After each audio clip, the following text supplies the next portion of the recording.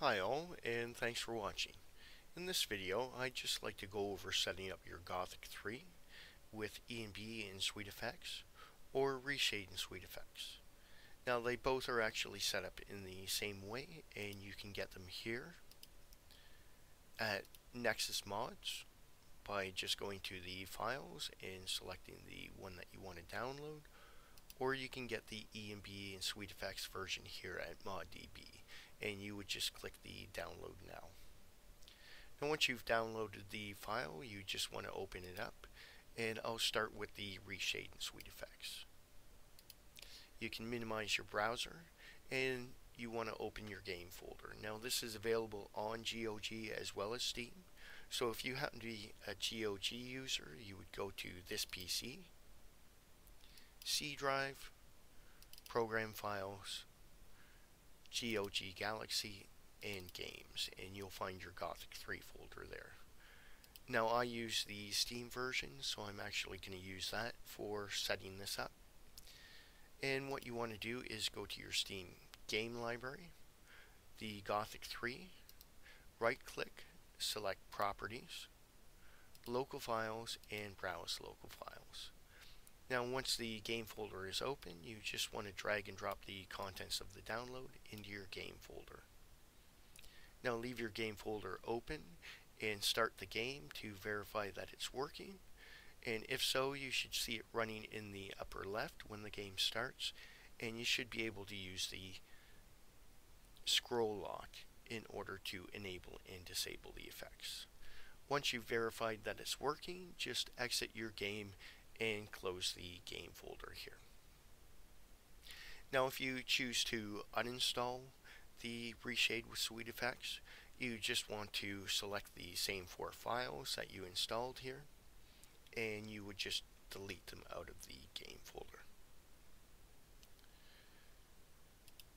Next I'll do the ENB with SweetFX, so we'll just open that download, and then again you just open your game folder as I've shown you previously. And once you have the game folder open, again you just drag and drop the contents into the game folder here, leave the game folder open, and start the game to verify that it's working correctly. If so, you should see it running in the upper left when the game starts, and you should be able to use the pause break in order to enable and disable the effects. And if everything is working correctly, then when you exit the game, just close the game folder and you're all finished up. Now before actually showing you how to uninstall this, I'll just go over some troubleshooting with the ENB and SweetFX version. Now if you happen to start the game and the game crashes, or the game starts but then the graphics in game don't look quite right, then exit back out to your game folder here, and you'll notice this Alt D3D9 folder. Now in this is 4 different folders, each containing a different D3D9 DLL, and you'll just want to start at the first one there, the Black Mesa. Just copy that and paste it into the game folder over top of the existing one.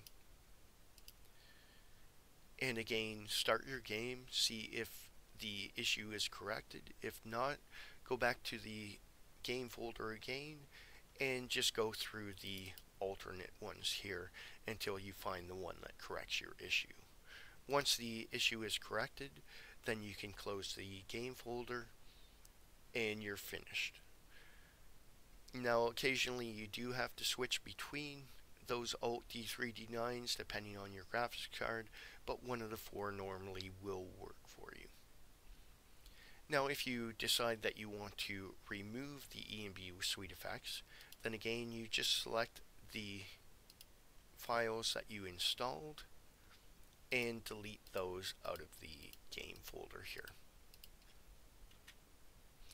And that's how you uninstall it. Now one other thing that I like to do with my games after installing a Reshade in SweetFX or an ENB in SweetFX is adding my game exe to CleanMem.